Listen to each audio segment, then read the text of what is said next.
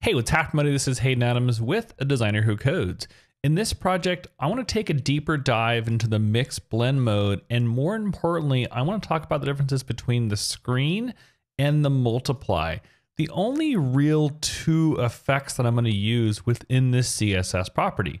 I have this project here, and these two different modes make the white brighter and the dark darker.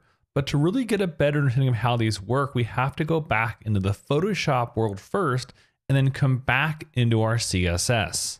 I've got this photograph that I want to use in my project, and if we look back again on that project inside of Chrome, we can see the picture is our background image. What I want to do is I want to showcase in Photoshop the difference between screen and multiply. I'm going to drag a ruler down here just so we can find about the middle of our project. I'm going to create a new file, and what I'm going to do is I'm going to put some black color down here. So use M for marquee and fill this space with black, or let's go black. And then at the top part, what I'm going to do is I'm going to fill the top area with white. So I'll move this marquee tool up and fill it with white. The difference of these two, if we put screen up here, so let's just write screen nice and small. And we'll make it bigger. Or scream. How about screen? That looks good. And we'll put multiply down here. Of course, we have to change this to white. So we'll go multiply. The CSS blend modes correspond to the Photoshop blend modes. If we come down to the very bottom of this layer area right here in Photoshop, I'm going to first click on layer 1. And we'll call this one the multiply blend mode. And in here, I'm going to change normal to multiply. Now, by default, it won't show up because there's no transparency. I'm going to hit 5 to change my opacity to 50%. The reason for that is the multiply, what it'll do is it'll multiply the darks to make them darker inside of your design. The screen essentially divides or makes the lights lighter. So if we go to layer 2, we say screen blend mode, then we change our normal to screen. If we hit 50%, what happens is it makes the lights a little lighter. That's because the multiply works with 50% or darker, and the screen works with 50% or lighter. And for extra fun, what I can do is add a little extraness. There it goes. So the screen becomes more of a layer mask, and we'll drop it in there. It's more of a cutout to the original picture. So now that we see those happening inside of Photoshop, and if we even try to use multiply on our darker color, it doesn't really work. There's not much really happening inside that screen. The same with multiply. If I try to use the screen, notice how we don't see any change. Now there are different options to choose from, but if you look at it for the most part, there's darken, multiply, color burn, linear burn, darker color. These 5 options refer to a 50% or darker color, and the lighten, screen, color dodge, linear dodge, and lighter color correspond to a lighter color. I basically never use any one of these. The only one I kind of use is the overlay, and the overlay essentially does a multiplication and a divide where it takes the multiply and the screen. But 9 times, actually 99 out of 100 times, I'll use screen and multiply and really nothing else inside this list. That being said, I take the same approach when it comes to web design.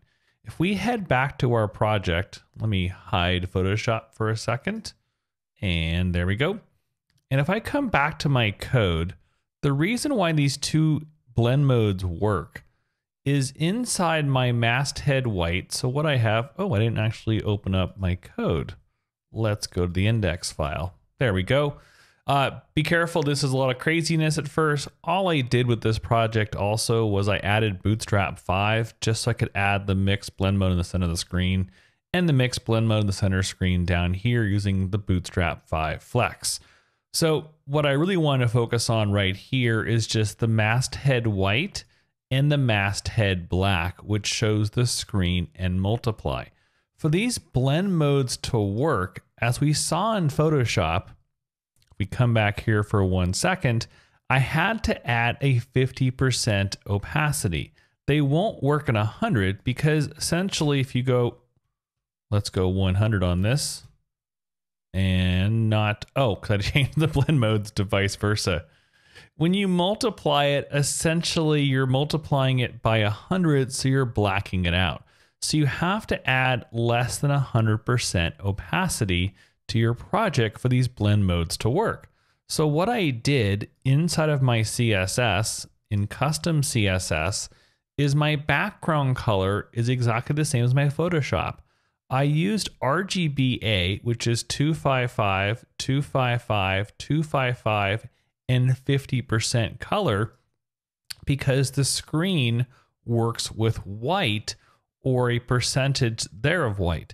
255, 255, 255 is the RGBA equivalent to white. If we come down to the masthead black, I did the same, except I flipped the background color to RGBA with it being black. 000 is equating to black, but at 50%. Note if I change this alpha to 1 and 1, this would all fall apart. Notice because I can't blend these two together. The crucial step in the mix blend mode is having some sort of alpha to work with your opacity. I'm going to flip back to 0.5 and 0.5 in here. Now, what you also get again with these two blend modes is if we pull over, there we go, Mozilla, it does show you that you get all these different options: difference, exclusion, hue, saturation, color, luminosity, and it's just exactly the same as Photoshop right down here as well.